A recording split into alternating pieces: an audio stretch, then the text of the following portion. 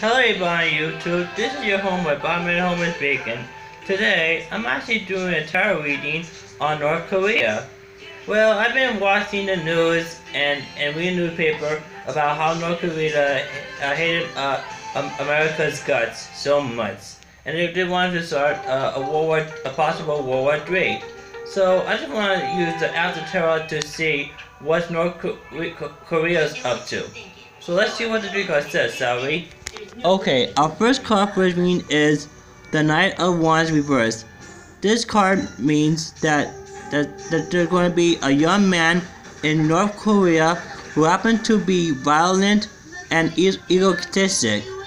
I think it's probably something to do with Kim Jong-un, or probably somebody who's younger than Kim Jong-un. And our second card for reading is the Four of Cups. This card means that there's going to be dissatisfaction in North Korea. And our third last card for reading is the Wheel of Fortune reversed. This card means that there's bad luck from North Korea's country, or whatever it may be, in their destiny and their misfortune of events.